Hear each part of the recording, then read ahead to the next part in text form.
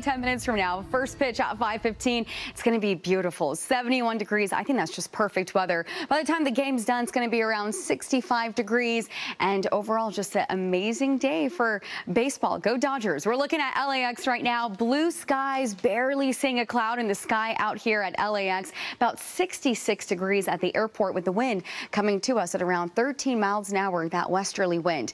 We're tracking some high pressure that's around our area, but the good news is we'll still see these cool temperatures stick with us at least for the next few days. But we do have a change in our forecast. I'll show you when we can expect that warm up, and also expecting some light rain chances as well coming up in just a few minutes. Okay, Niku, thank you. Our friend, the Great Pumpkin in Irvine. Absolutely love this shot. The town definitely has that Halloween spirit going on, and you can see the kids in the background playing soccer too. Perfect weather for that. About 71 degrees in Irvine. Very light winds coming to us at around 2 miles an hour. Here's a live look out in Glendale, and you can see the palm trees. It's a little breezy out here, just winds, southerly winds, just a little under 10 miles an hour, and it's looking really nice out here too, around 74 degrees.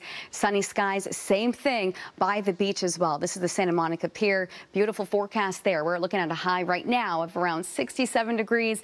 It will be chilly by tonight. Hopefully you guys have a light sweater if you are by the beaches. We're not tracking anything too crazy at this time. Everything is on track with the forecast.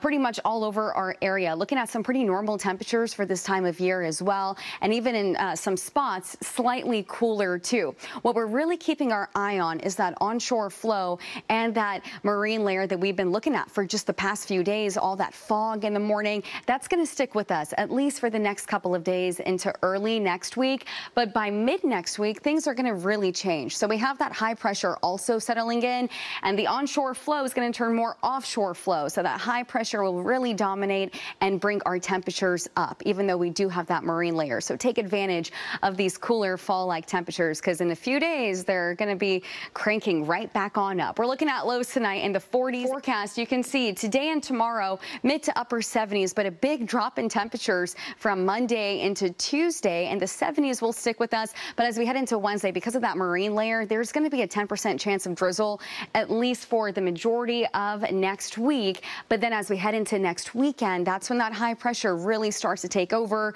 and we see those temperatures cranking back up into the upper 70s and 80s. Valleys and Inland Empire, we are seeing triple-digit streak that we had for Palm Springs. Now their high is going to be around 98 pretty much almost every single day this week.